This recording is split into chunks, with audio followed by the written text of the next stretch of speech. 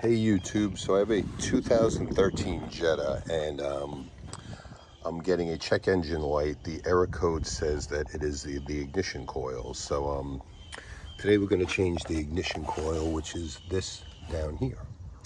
Picked up a new one, so we have that. The way this basically comes out is we're going to have to take off these bolts.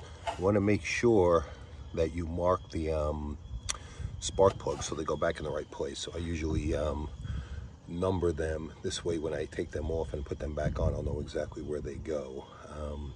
So we're going to start with marking them, and then we're going to take this out.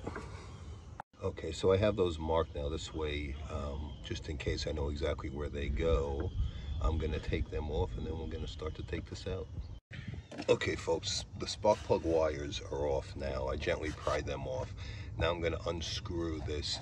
There are 3 screws, 1, 2, 3.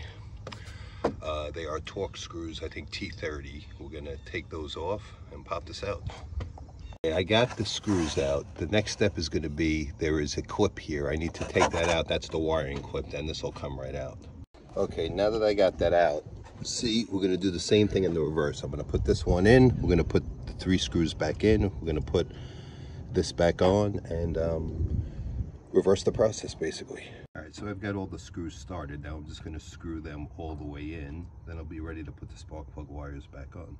Okay, so screws are back in, the wires are back on, and this ignition coil is done. So this is something that's pretty straightforward. If you're comfortable working on cars, something you can probably do yourself pretty quickly.